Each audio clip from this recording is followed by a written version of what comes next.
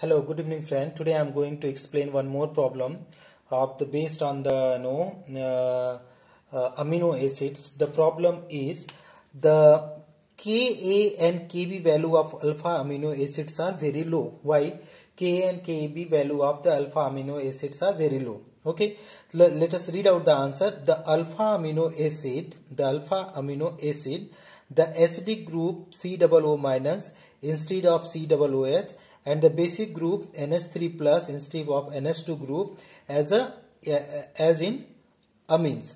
So they have the two value of the Ka and Kb. Okay, so that we can answer the answer can also be wrote that is the neither acid group is there nor the base group is there. Okay, that is why the Ka and Kb value are less. Acid is present in the form of the carboxylate ion, and base is in the form of the ammonia is in the NH2 group is in the form of the ammonium ion. Okay, that's as a result that is Ka and Kb value of the amines are less, amino acids are less. Like that the answer can also be explain also that amino acids alpha amino acids are also exist in the form of the deuter ion. In the deuter ion it is the positive and negative charges both are there.